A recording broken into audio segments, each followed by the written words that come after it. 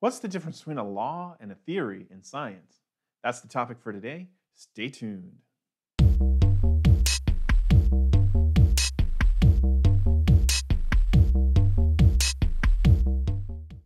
So, you've probably heard about scientific laws and scientific theories. And one of the myths that sort of floats around on these topics is the idea that a law is sort of a theory that's been proven. I've heard this so many times, I can't tell you, but that's a complete misrepresentation of what a theory is and what a law is. So I wanted to make a quick video to try and clarify how this works. Okay, so a law in science is simply a description of something that happens. And an example of this, I can give you countless examples, but I'm not a physicist, so the physicists are going to tear me up for this. But there is a law of gravity, right, which is a description that objects that have mass attract each other in proportion to the mass, to their mass. And that means bigger objects are going to attract each other more than smaller objects. Right? So that's just a description of what's happening. What does that tell you? Well, it tells you that if you have objects that are certain masses and you put them together, they're going to attract each other. And you can create a nice, neat little formula to describe it.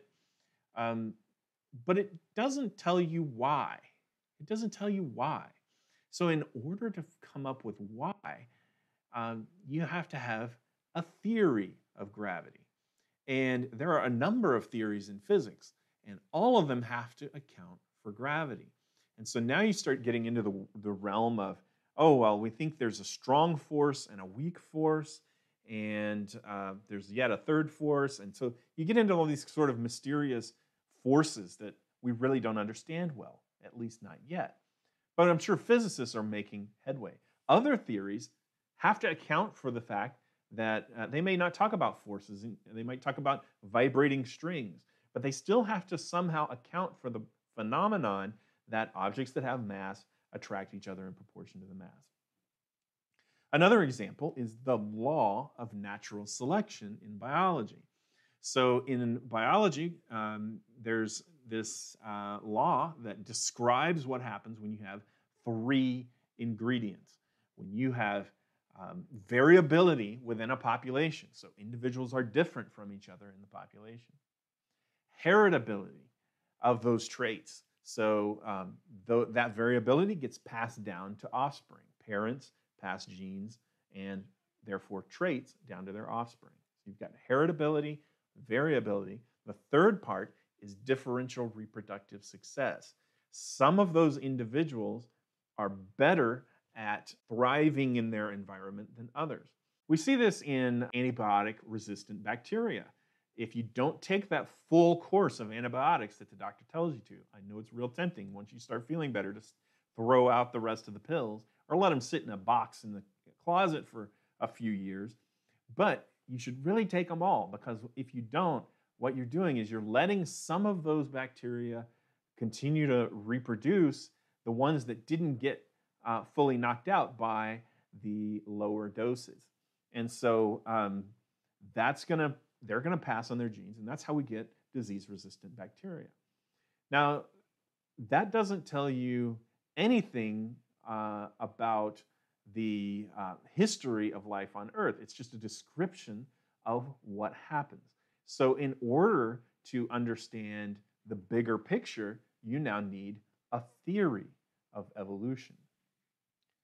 The law of natural selection is one of the important mechanisms by which evolution happens, but the theory of evolution is what elegantly ties all life on this planet together. In psychology, we have a number of laws as well. One that comes to mind is Thorndike's law of effect, which says that stimuli become associated with responses based on their outcomes. Right? So behaviors that are rewarded will increase in frequency, and behaviors that are not rewarded will decrease in frequency. That's the law of effect. It describes what happens, but it doesn't tell you why. So if a law is just a simple description, a theory tells you why. It's an exploration of why things happen. The law describes what happens. The theory tells you why. So theories are useful because they are the engine that drives scientific thinking. They take all of the different constructs or elements that we think are important in understanding some topic, and they tie them all together and they look at how they're related to each other. Good research is theory driven. And what that means is you start with a theoretical explanation of what you think is going on in a given situation. Right? So you come up with a theory, and the theory might have several pieces to it. Let's say I'm interested in how attitudes lead to behavior. So one of the things I might think is that people with a positive attitude towards recycling might be more likely to engage in recycling behavior. But that might not be the only thing that drives their behavior. Maybe there's another element that I could include in my theory. So maybe I could include social norms, right? So maybe if recycling is not a popular thing to do and you're going to get mocked for doing it, then you're not going to recycle. Conversely, if you are in an environment where the recycling is really promoted and lauded, then you're going to be more likely to recycle. I can add another element. Maybe you don't feel like you have control over whether you can recycle or not. Maybe your city doesn't give you a recycling bin. And so you think, well, I can't recycle because I don't have a bin to put it in. Well, the reality might be that you do have control, and you can go and save up your recycling and just take it down the road to the recycling center. Or it might be that you don't have actual control. But the important thing is, whether you have actual control or not, if you don't perceive that you have control, then you won't be able to do it. And so I've got a theory here with 3 elements. I say my intention to do a behavior is going to be driven by my attitude towards the behavior, the social norms of the behavior, and whether or not I think I have control over it. And that's going to help me form an intention to perform a behavior, which then presumably leads to the actual performance of the behavior. Okay, so now I've got a theory with several elements. Now I can start testing those elements. I can measure all of these things. I could ask people, how do you feel about recycling? I could ask them, do you think recycling is a good thing for other people to do? Right? So I could start to get social norms. Right? I could look at, do they feel like they have control? And answer questions like, I am able to recycle if I want to. Right?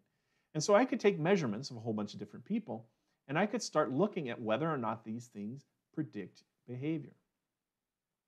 I could do manipulations where I hold some of these things constant, but I try to give people more control, or I try to change the social norms. Right? So let's use our theory to create a testable hypothesis. I'm going to worry about the social norm piece. So whatever their attitudes are towards recycling, I'm going to measure those, but I'm not going to change them in this experiment. And whether they're perceived control, I'm not going to manipulate.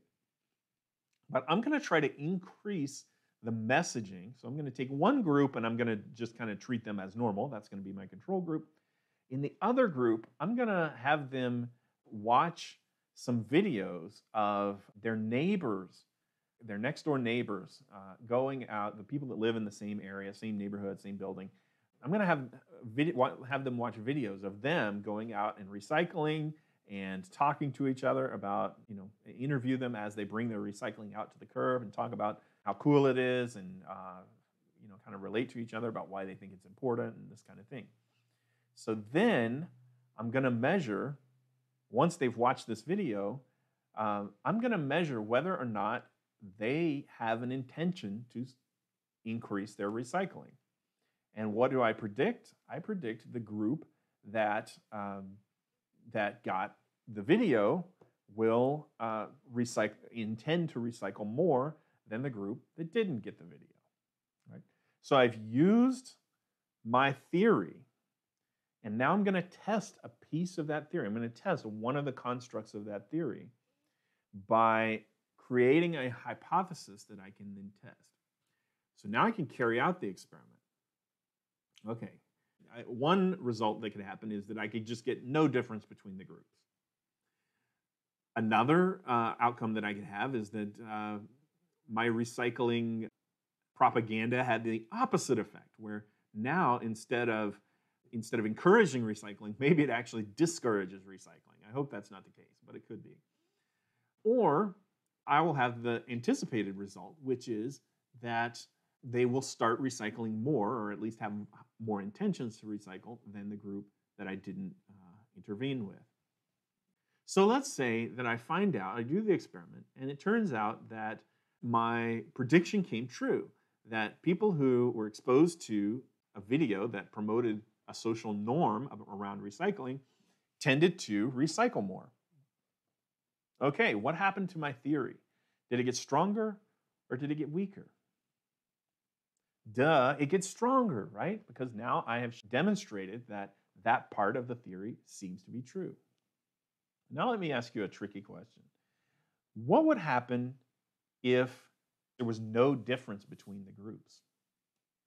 Does my theory then get stronger or weaker? Well, this is a trick question because this is the beauty of science. This is how science works. This is why it is the single best way we have of gaining knowledge that is reliable. When my data doesn't support the theory, what happens? I don't just toss the entire theory out. I change it. I modify it. I've learned something new, and I can now incorporate that new knowledge into the theory. So I can modify my theory, change things around, and I can then produce new hypotheses, which I can then test based on the theory. And over time, through this process of revision and testing, that theory will get stronger and stronger and stronger. The theory never gets weaker because you take the weak parts and you cut them away. You get rid of them. You toss that bit out. So the theory is going to get stronger and stronger and stronger over time. And it doesn't matter what the outcome of the experiment is. So the theory is the tool that allows you to create these predictions and generate this engine of experimentation to help you develop a better and better understanding of a topic. What are the chances that you got the theory exactly right the first time? I mean, that never happens. That would be mind-blowing.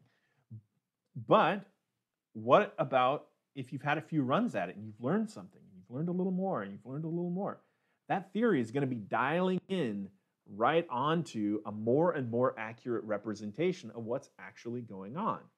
And so your theory is going to be getting less wrong over time. So in that way, the more tried and tested a theory is, the better it is. So for example, I have a lot of biologist friends who, when they talk about evolution, they get very defensive about my definition of a theory because they say, no, a theory has been tested and is heavily supported. And I think I know why you're saying that, because a lot of people use this language about, oh, it's just a theory when talking about evolution, which is the unifying principle in biology. It's unfortunate that people don't understand how important theories are. But I could come up with a brand new theory right now with no empirical support for it, and it would still be a theory because it accomplishes this goal of creating experiments and testable hypotheses, and I can start going through the process. But if you've got a theory like the theory of evolution, which has been around now for basically a couple hundred years, That theory has been tested and tested and tested and has gained so much support and now has so much overwhelming evidence. And the theory has been changed and we've added to it and we've grown it to help understand all these different processes. It's not just natural selection that's driving evolution. There are other processes, evolutionary processes that shape change over time in populations. And so these kinds of things, we've grown and changed and adjusted the theories to better understand these things. So, of course, evolution is just a theory. It's not the theory part I worry about, it's the justa, because that is a complete underselling of what a theory is and what it does.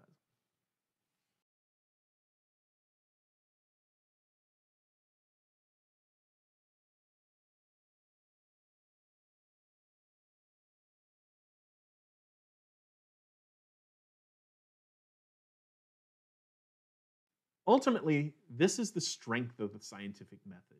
The idea that you can take a theory, which is your understanding of a topic and all the little elements that go to that topic, and start systematically testing them and make adjustments to your understanding as that data comes in. That's how science works.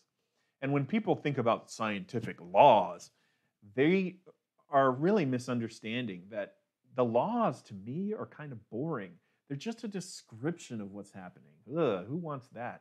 No, the action is there in the theories. That's where you really learn something new. That's where you really gain an understanding of why. Why does this happen? Okay.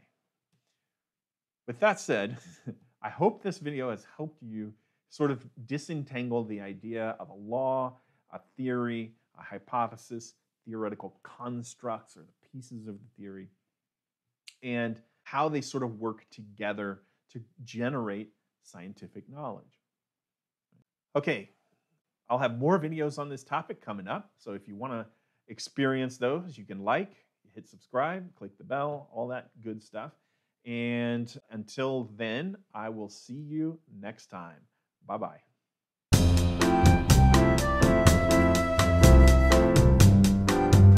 Recycling, another thing to feel guilty about. I either have to walk around with a guilt or a pocket full of tinfoil.